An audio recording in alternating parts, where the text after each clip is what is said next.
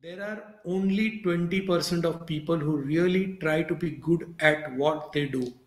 Okay, rest 80% of people, they are just doing very shallow work. Hello and welcome everyone. If you're new to this channel, then my name is Amit Patel and you are watching Musings with Software Engineers. Now, if you're new, then subscribe to this channel because on this channel, I share ideas, insights, tools and tactics. So if you want to grow really fast in the software industry, then subscribe now and press the bell icon. So let us begin. Abhirup Datta, hi Abhirup, how are you?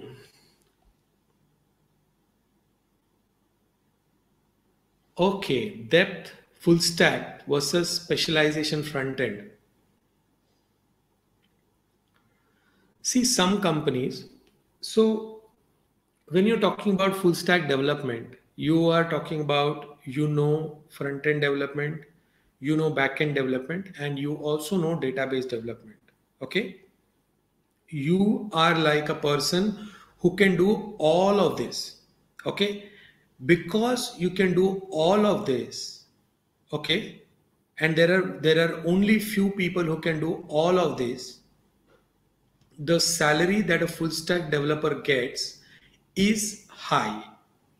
Okay, when it comes to front end developer, if you are only a front end developer, okay, within a team, then that company will have to have a front end developer, then the company will have to have a back end developer. There will be a communication between the front end and back end developer for all the development activities. So the requirement, so in that case your salary will be lower.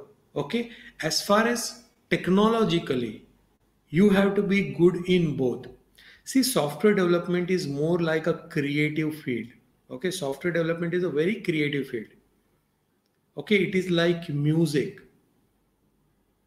If you learn music, you have to learn it properly in a way that you are able to play the music correctly. Correct? If you just press the keyboard or just try to play music without learning anything, and you just say, okay, by trial and error I'm going to just get the music, then that is never going to work in music. It's a creative field. In the similar manner, software development is a very creative field, which means that whether you learn the entire full stack development or whether you learn only front end development, within that you have to have the depth. There is no shallow in that.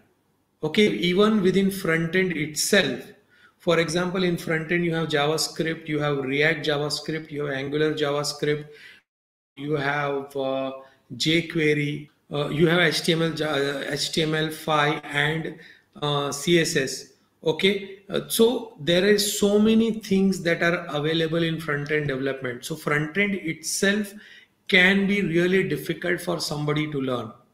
So when a person learns a full stack development, that person really needs to be one very sincere, and that person really needs to be a very good programmer to be able to quickly learn all these different technologies. And another thing is that this person needs to be intelligent enough to combine all these technologies, that is front end, back end and database, to build a complete software application. Okay, that is the key.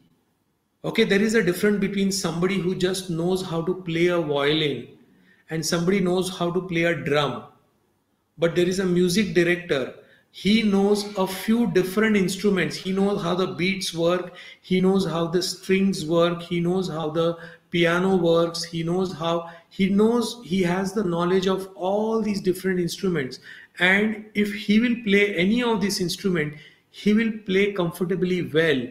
But the beauty of the music director is in putting together all these musical instruments to create a music that is mesmerizing. Correct? That is exactly what a full stack developer is. A full stack developer is using all these different tools and technologies, okay, to put together these tools and technologies to build really amazing software products. Okay, so if you are not able to build an amazing software products, if you are not, you're very bad at front end, you're very bad at back end, you're very bad at database development, but you know all these things a little bit, and you're not able to put it all together to work in a synchronicity, then there is no meaning of being a full stack developer or a front end developer. Okay, so understand that. Don't think about depth you require in any field. If I want to do this YouTube, I need some depth to be able to understand how YouTube works, and I need some depth to be able to understand how keywords and thumbnails and how content works on YouTube to be able to grow this channel. Without that, nothing is going to work. Okay, so always try to become the best in the world. Never see, the whole point is this. Okay, there are only 20% of people who really try to be good at what they do. Okay, rest 80% of people, they are just doing very shallow work. They hardly do the work with the same kind of passion. And I'm not talking about software development, I'm talking of any field. You talk about quality assurance, you talk about manual testing, you talk about um, business analysis, you talk about project management. Within any of these fields, okay, there are only 20% of people who really put all the efforts to become really best. Okay, and you need to put all your efforts to become really best. When you start putting your efforts to become really best, okay, that is when all these things that you're learning is going to help you to build your career. As I told you previously, you are not helping a company by joining that company in a job. You're not helping a company by building these applications. Whatever you are doing, you are helping your career. Okay, so when you have to help your career, you have to be best in whatever you are doing. Okay, because when you are best in whatever you are doing, then more and more people will come to you, and more people will want to work with you. More and more companies will want you as an engineer in their company, and that is when you will start becoming successful. So don't ask me about depth. Whatever you learn, you just learn HTML5, but you become such a master of HTML5 that just using one thing, HTML5, you can build your entire career on top of that. I knew only one programming language for 13 years, Visual Basic. I built my entire career of 23 years knowing only one programming language. But I knew it so well that I could build any application using that programming language without the help of anybody else.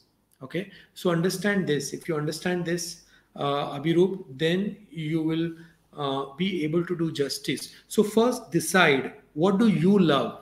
If you love front end development, focus only on front end development. There are enough jobs in front end development. If you love full stack development, then focus only on full stack development.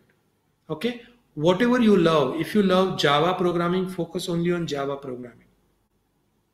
Okay, some people like only database development, focus only on database development. But whatever you learn it in the best possible manner. Even when you're learning full stack, just because you know many technologies does not mean that you can be shallow within your knowledge. You have to be deep within your knowledge. Okay, even within full stack development. And the higher income you get in full stack development is because you are knowing all these different technologies, which is difficult to master, right? Mastering one technology and mastering multiple technology is different things. Correct. So if you have different technologies to master, then it is difficult, and that is the reason full stack engineers get a higher pay. Okay, they get a very high pay, and mostly startups will use full stack developers. Okay. Okay, I hope Abhirup this helps you, and I hope that you learn full stack in depth or front end in depth, whatever you learn. Love. whatever you love, learn it in depth and use it for your.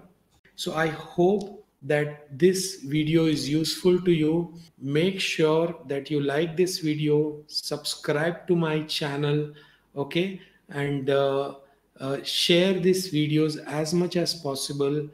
Thank you very much. Stay focused, stay rich, and see you in the next video.